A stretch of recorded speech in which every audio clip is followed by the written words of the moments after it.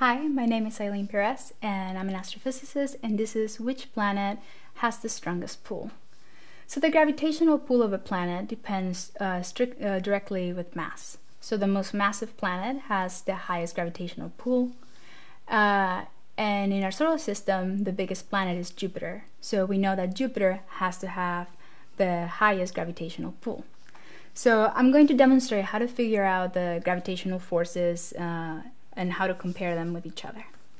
So let's say we have Jupiter and Earth, and let's try to compare both of them. Let's say that we have a rock on the surface of each planet, and each rock is 1 kilogram. Now we want to know what is the gravitational pull that that rock feels when it's at the surface of Jupiter and when it's at the surface of Earth, and that should give us a ratio of how strong is the gravitational pull of Jupiter compared to Earth's. So the first thing that we need to know is the equation for the gravitational forces, and the gravitational forces, the absolute value of it, because we're looking just at the strength as a strength, not the direction, is the gravitational constant G, the mass of the first planet, the mass of the second planet, and the distance between them square. Now, in order to calculate this example, we're going to just look at this number. So G is 6.67 times 10 to the minus 11 meter cubed kilogram per second square. Now let's look at the mass of the Earth. So let's figure out the force on the Earth. So we have a 1 kilogram rock at the surface of the Earth. We are going to need mass 1, which is going to be the Earth, the mass of the Earth, mass 2, the mass of the rock, which is 1 kilogram, and then the distance between both of them, which is going to be the radius of the Earth, right? Because that's how far it is from the center of the Earth. So here, let's plug it into the equation. We have 6.67 times 10 to the minus 11. And then this is times the mass 1, which is the mass of the Earth.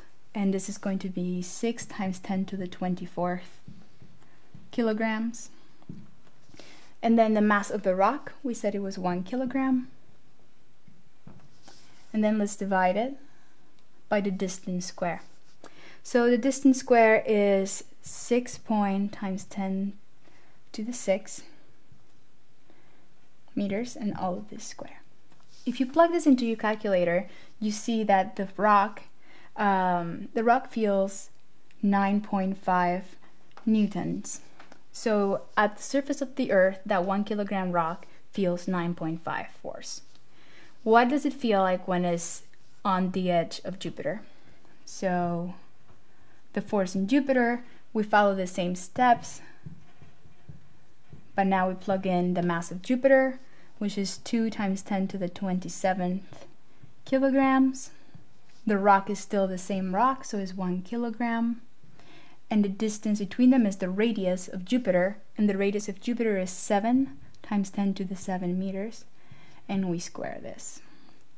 If you plug this into your calculator, you get that you have 27.2 newtons. So obviously the rock at the surface of Jupiter is feeling a force way stronger than that on Earth's. Now exactly how much stronger it is. If we divide the force of Jupiter divided by the force of the Earth, we see that it is approximately about 2.7, meaning that the gravitational pull of Jupiter is 2.7 times stronger than the gravitational pull of the Earth. And these are ways that we can compare the gravitational pull of different planets. My name is Eylene Pirez, and I'm an astrophysicist, and this is which planet has the strongest pull.